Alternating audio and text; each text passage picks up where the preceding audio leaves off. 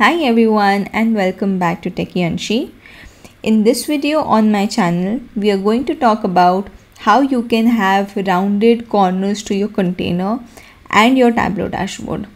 So let's go ahead and begin this. For the purpose of this video where we are looking into rounded containers, I'm going to show you two methods. One is by using Figma, the other is by using PowerPoint. But before I talk about how you can design a Figma template, let's see what exactly Figma is, right? So Figma basically is a UI designing platform, which is a free tool that's available and it's very helpful to design top-notch UIs.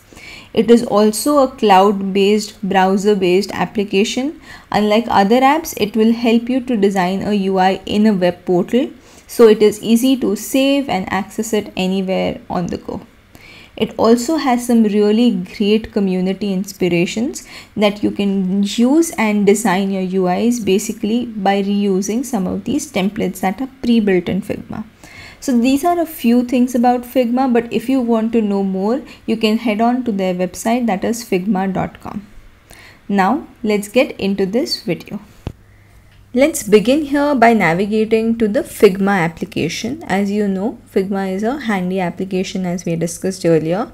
Now, if you see, I'm on the external teams. Here, I'm going to search in the search bar and say dashboard.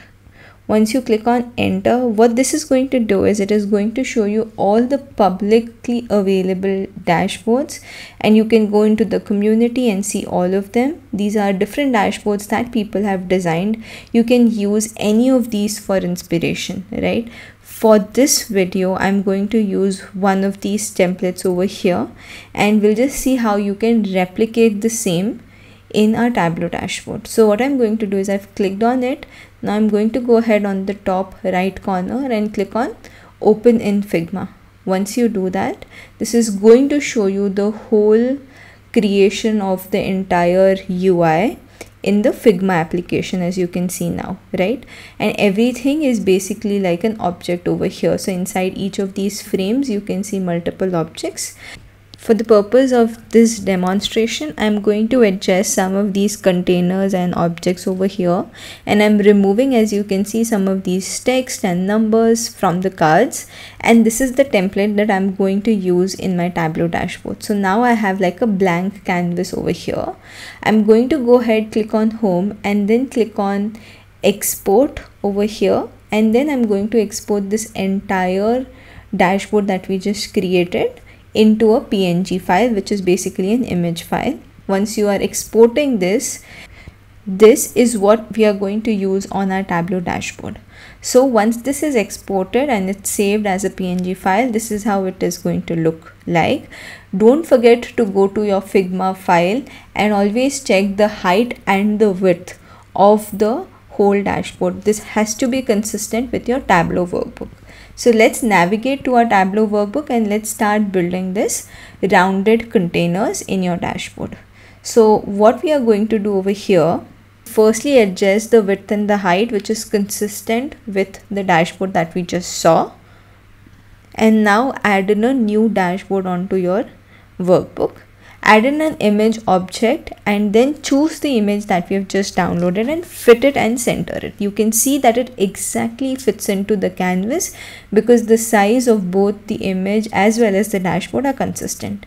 Now I'm quickly going to make a few sheets so that I can show you the KPI sheets, so that I can show you how these containers would look like, right? So it's nothing major that we are doing. The containers in Tableau are simple, rectangular or square in shape based on how the dimensions are for them, but only by doing a small trick over here you can create an effect that the container behind is basically a rounded container.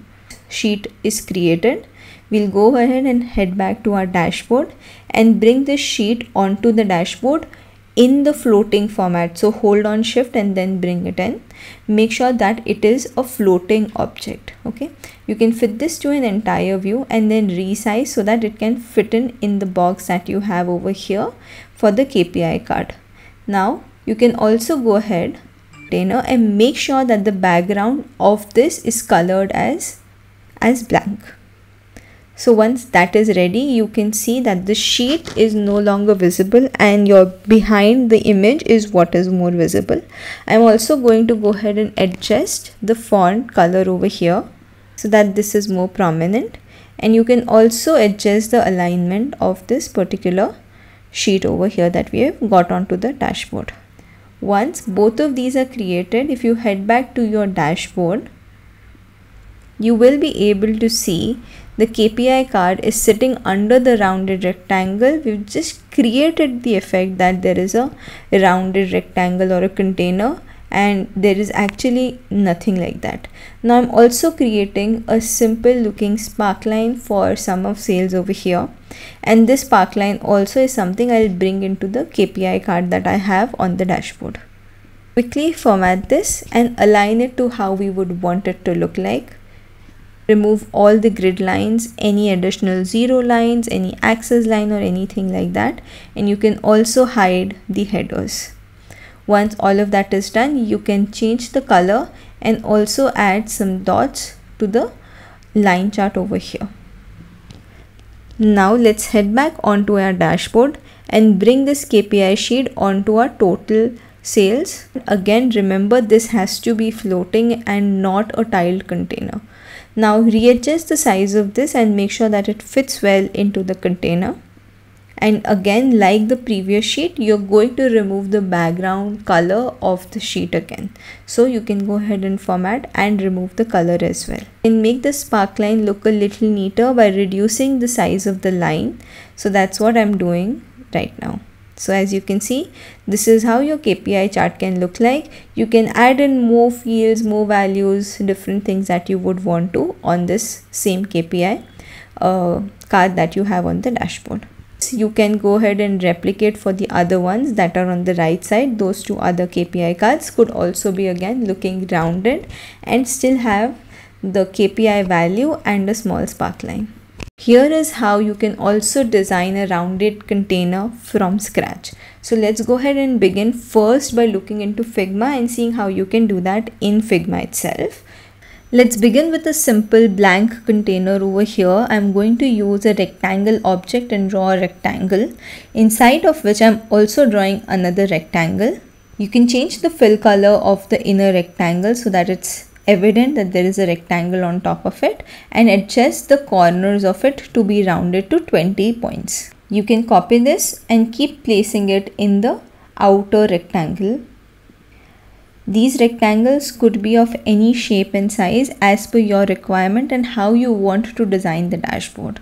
Now, in case you do not have Figma or do not want to use Figma, you can also use PowerPoint here. I have a simple sheet over here in the presentation. I'm going to go into the insert menu and click shapes. Here again, you can draw a simple rectangle, and inside of that rectangle, we are going to place a rounded end, curved end rectangle. So just draw that in, and you can further adjust the corner sizes of this particular object that you've just added onto your dashboard. Similar to Figma, you can copy paste these containers and adjust them, the height and the width of these containers as per your need and specifications and requirements. These can have different colors, shapes, forms, and whatever requirement suits your dashboard. Same can be followed over here on this particular dashboard. Always remember the height and the width of the whole container should match your dashboard so that the image can fit properly into the dashboard. With that, I come to an end of this interesting video where we discovered how you can have rounded corners container onto your dashboard. We explored two methods. One is by using Figma and the other one is by using PowerPoint. You can do this from scratch or use some external resources to get motivated and design great dashboards. I hope you will continue with me on this beautiful journey of data. If you like this video, please don't forget to hit on the subscribe button and do like and comment your thoughts on this particular video. I'll see you on the next one. Until then, bye bye.